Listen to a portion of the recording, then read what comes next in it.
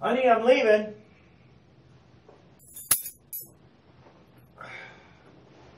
We'll see ya.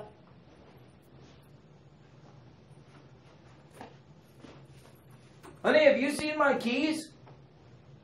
Honey?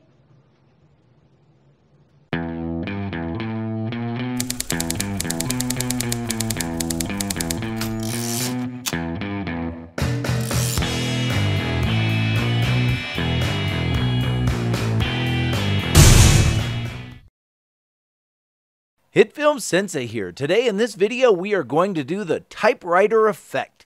Now if you own the pro version of Hitfilm, then it's ridiculously easy because Boris has a built-in typewriter effect. It's so easy it's not even funny.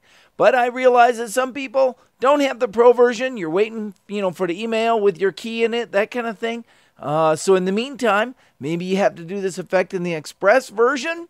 So let's do it. We're going to start by making a new composite shot and click OK.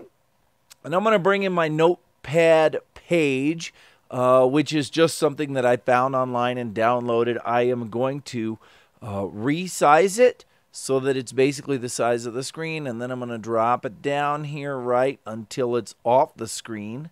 Okay, and then I'm going to keyframe the position, and after 1 second I'm going to bring it in or up into the page like this, right, so that you can see it, and then we're going to leave it there. And I like the smooth keyframe, so I'm going to make a smooth keyframe there so that this just kind of and stays. Okay, now we're going to go to the 2 second mark, and we're going to add in our text. So I'm going to grab the text tool here, this little A icon. I'm going to drag a box where the text will be, and then I'm going to type in my text. Mission objective,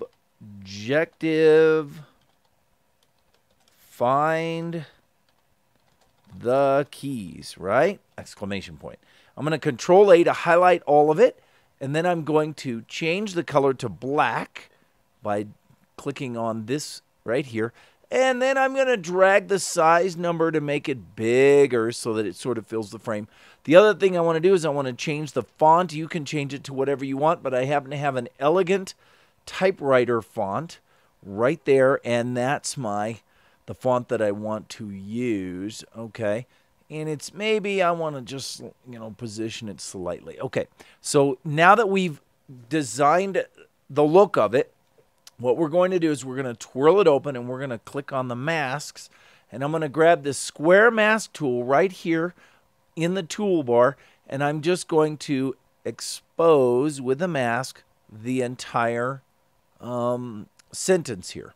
Okay, then with the arrow key, I'm going to twirl open the transform properties of that mask, and under position, I am going to keyframe that, and then on the X position, I'm going to slide it over until it's off of the letters like this. Okay. Now, here's the key. We're just going to expose each letter one at a time, and we're going to do it every 3 frames. I'm going to expand my timeline so you can see that I'm actually doing this. You can see how I'm doing that. And I'm going to go 1, 2, 3 using the period key. And then I'm going to expose the M. Okay, just the M. Then I'm going to go 1, 2, 3 and expose the I. And using the period key 1, 2, 3, I'm going to expose the S. 1, 2, 3 and the next S. 1, 2, 3 and then the I. 1, 2, 3 and then the O. 1, 2, 3 and then the N. Okay, now that I have exposed all of that word, I'm going to go 6 keyframes. 1, 2, 3, 4, 5, 6. And then I'm going to expose the O in objective. And then 1, 2, 3. And then the B. And 1, 2, 3. And then the J. And I'm going to keep doing this until I have done it with all the letters. I've keyframed all of the mask positions.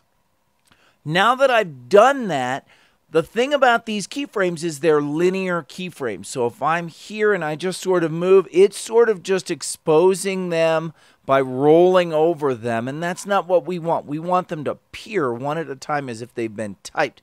So what I'm going to do is I'm going to grab them all, and I'm going to change them from being linear keyframes to this one, constant keyframe. Click OK, and you can see that they've all been changed. But now what happens is 1, 2, and bam. 1, 2, and bam. 1, 2, bam. 1, 2, bam. And that's how they end up being exposed. So they just appear. The letter just appears, right? And so when that happens, now it comes up, and then it's as if it's being typed out this way, right? Then all I have to do is keyframe the paper to drop, add my sound effects, and I'm good to go. The sound effects I found online, it's real easy to do. And basically, that's it in a nutshell. If you have any questions, drop them in the comments below. Feel free to like this video, subscribe to the channel, and hey, thanks for watching. If you would like to keep up with the latest tutorial videos from Hitfilm Sensei, consider liking the Hitfilm Sensei Facebook page, following the Hitfilm Sensei Twitter feed, and subscribing to the Hitfilm Sensei YouTube channel. The links are in the description below. A new video comes out every Friday, and thanks for your support.